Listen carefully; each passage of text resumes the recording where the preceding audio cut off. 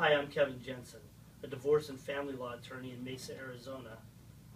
There's a lot of strange things that can sometimes happen when parties are going through a divorce.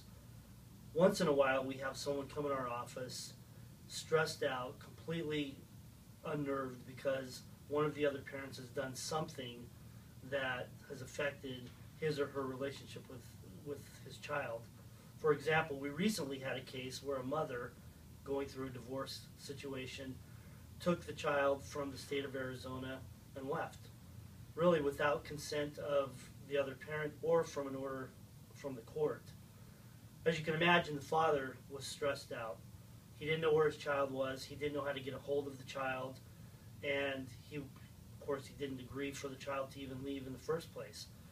The mother was being completely vindictive and refused to bring the child back to Arizona so that he could be with his father.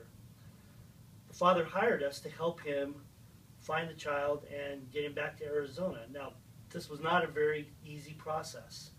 To start with, we had to file a petition with the court requesting that the court order that the mom brings the minor child back to the state of Arizona.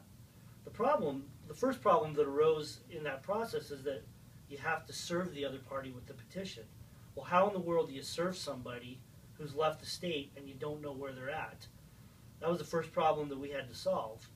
After making as many attempts as we could possibly make to serve her through normal means by sending a process server, we had to actually go and get permission from the court to serve by publication. Now, this is a process where you can actually publish the petition that you're filing in a newspaper, and that gives notice to the other party that somebody has filed something in court and that they have to respond. That's a long process and it's not very easy. It took us about a month to do that. Only after we served her through publication were we able to go in front of the judge. Now, the judge had some limitations, at least that's what she thought. Through some hard work and legal research, we were able to convince the judge that she could order that the mother return the child to Arizona through the process of issuing something called a warrant. This was a warrant that required mother to bring the child back to Arizona. Well, that was a victory for us, but we still had a problem. How do we get somebody not in the state of Arizona to execute this warrant? What we wanted to do was have a law enforcement officer, wherever mom was, take this warrant to mom, physically take the child and bring him back to Arizona. After a lot of work and research and frankly a little bit of help from an anonymous tipster, we were able to find that mother had taken the minor child to the state of Florida. The next problem that we encountered is how do we take this warrant and get somebody in Florida to go over to mom's house and say, let's go, we're taking the child back to Arizona.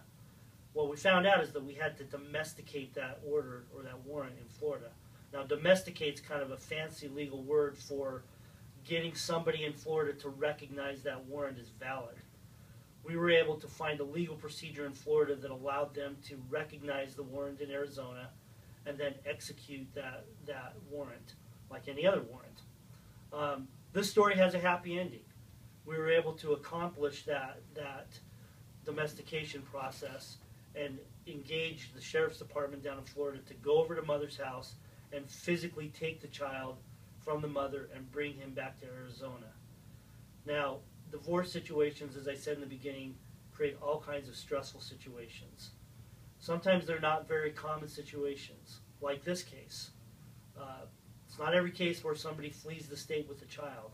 But when something like that happens, you're going to need somebody who's willing to get in your corner and fight hard for you.